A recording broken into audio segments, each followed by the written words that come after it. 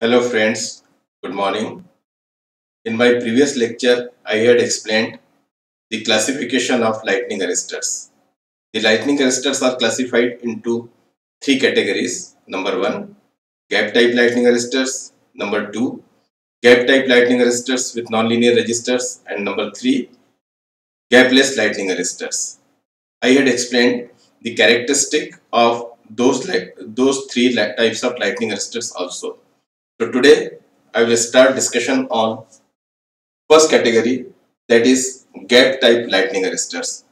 So in this category I will explain three different types of lightning arresters. Number one, rod gap lightning arrestor. Number two, horn gap lightning arrestor. And number three, expulsion type lightning arrestor. So let us start with the first one, that is rod gap lightning arrestor. This is simplest type of lightning arrestor which consists of two rods. Number one, that is connected to the line.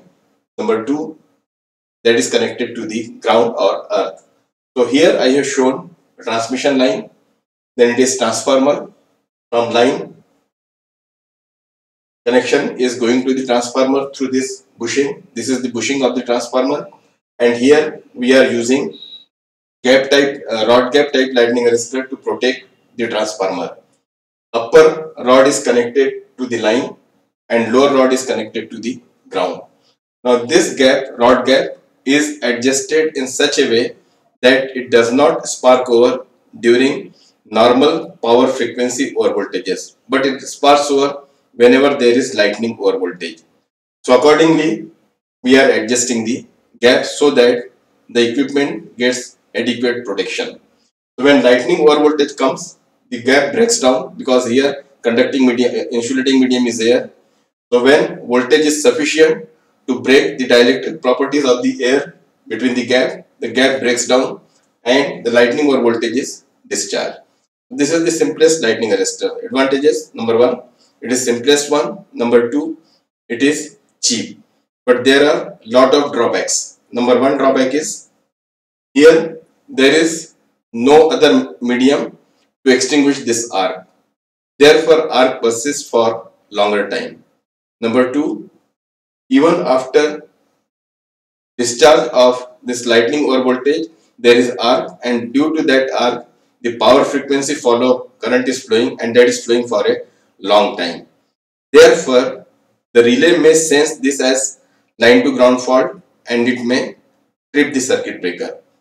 Number three, here the insulating medium is air and breakdown properties of the air are affected by atmospheric conditions. Therefore, spark over voltage here is affected by the atmospheric condition as well as it is affected by the polarity of the incoming impulse voltage. We have studied in the first unit that polarity of the voltage affects the breakdown phenomena. So if it is of negative polarity, then the breakdown takes place at higher voltage, relatively higher voltage. And if it is of positive polarity, then breakdown takes place earlier. So breakdown is affected by, or spark over voltage is affected by the polarity of the incoming impulse voltage. So these are the drawbacks. So this is very basic or elementary type of lightning arrestor.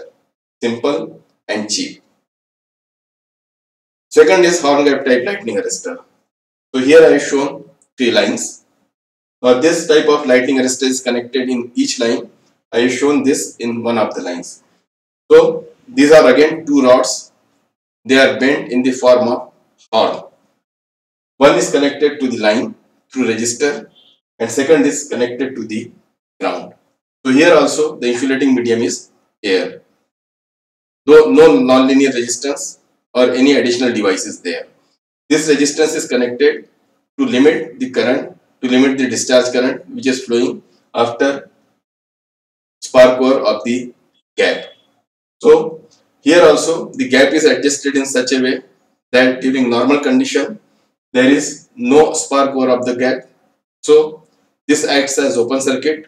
Whenever there is lightning over voltage, the gap breaks down, sparks over, and the arc is established at the point of minimum distance, that is between A and A dash.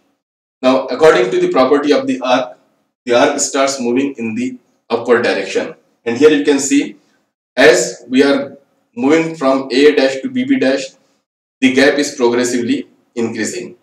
So voltage is insufficient to maintain the arc, and hence arc is extinguished when it reaches the point BB dash. So the time required to extinguish the arc is relatively less than this type of lightning arrestor, because here arc is moving in the upward direction, the gap is progressively increasing, therefore the voltage is not sufficient to maintain the arc, therefore arc is extinguished. So here also the advantages are, it is simple, and second, it is cheap. But same drawbacks are there. Here arc persists for longer time. Now here it is longer, but relatively less longer as compared to the rod gap type lightning arrestor. Second drawback, again power frequency current flows for longer duration, but it is, the duration is less than that is for the rod gap type lightning arrestor. Number 3, here also the insulating medium is air, therefore it is affected by atmospheric conditions as well as polarity of the incoming impulse voltage. In one of my video lectures, I had demonstrated the movement of arc in this horn gap type lightning arrestor. The title of the experiment is to observe the movement of the arc in horn gap type lightning arrestor. I am giving the link for that experiment. You can see that experiment through that link. You will observe the formation of arc at this point, and it is moving in the upward direction.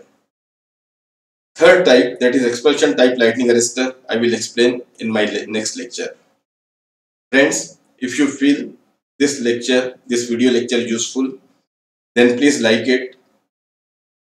Ask your friends, colleagues and your juniors to subscribe to my channel for upcoming video lectures on high voltage engineering and power system protection. I have written one book on time management.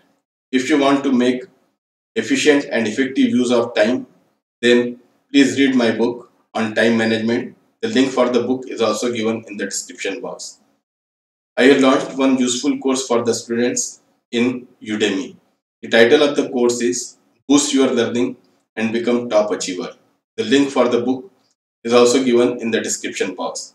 This course is very useful for the students who are preparing for the competitive and entrance exams.